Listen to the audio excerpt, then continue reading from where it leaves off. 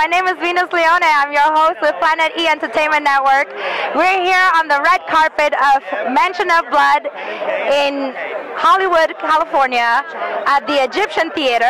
And I have beautiful Katherin Kovin Pacino here with me, who is an actor in the movie. Yeah. Hi, Katherin. You look stunning. Hi, thank you. So do you. Oh, thank you. So tell me a little bit about this movie, like your role. And well, you know, to be very honest, I have not even seen the movie yet. I've only was in it for 2 scenes, and I was lucky enough to be in the same scene as with the iconic Carla Lemley, who just recently died, and she's like an icon in the movie world. You ever hear of Lemley Theaters? And I'm just Of course, that's her family. And this is insolent bystander. there's Bill. This is my husband, William Lashbrook. He's an insolent bystander. I keep telling you that. Yes. So, from your perspective, how has the acting changed in the last few years?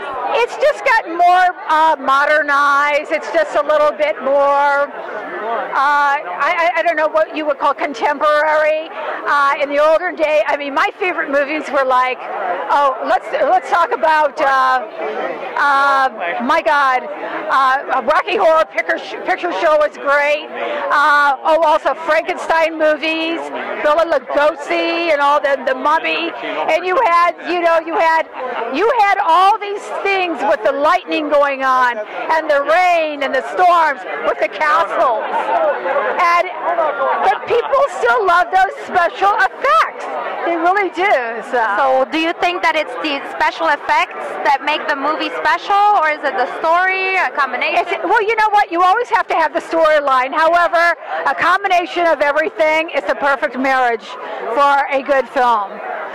So you mentioned contemporary. Can you define what do you see? What do you understand under contemporary? Well, you know, you don't have the castles. You know, it's not with.